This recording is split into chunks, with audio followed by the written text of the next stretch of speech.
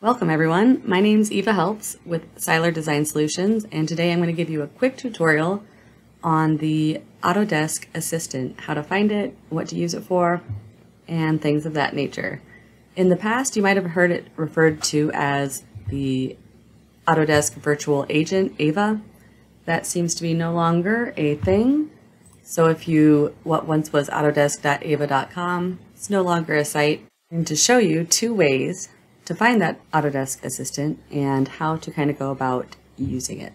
The first way is to log in to your manage.autodesk.com page.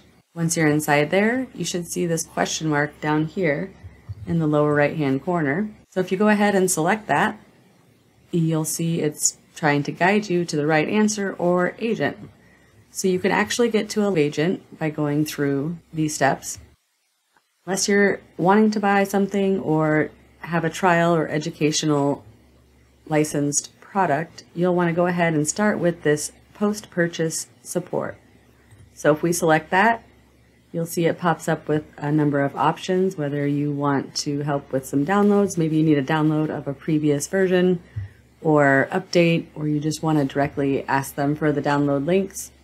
You can get help with installing and activating, user license management, subscriptions, custom and APIs, sign in and profile, or help using your software. So if you just had a question about how to do something, you could select this help using my software.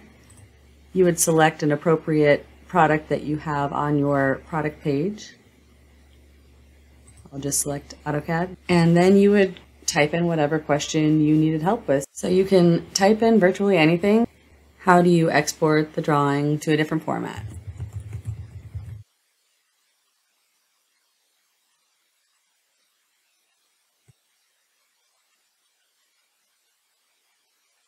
I just chose DGN, MicroStation.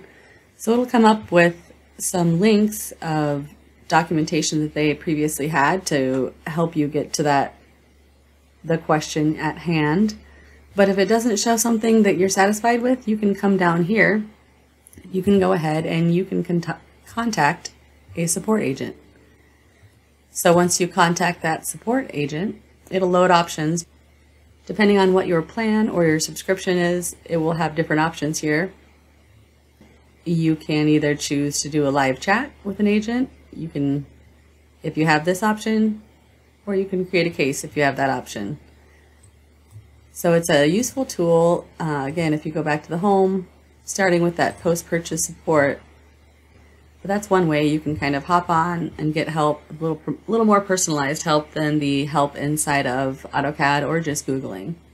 So if you had a specific question you wanted to help with, you'd go to your manage.autodesk.com, come to that question mark, and that would be one way to find that Autodesk Assistant. Another way, so inside the application, I have Autodesk 2024 open, but if you go to your little help button up here, select that Access Help, you'll notice this little bubble down here, which will bring you to a similar place using the Autodesk Assistant, just like it did from your manage.autodesk.com where you sign in with your Autodesk account.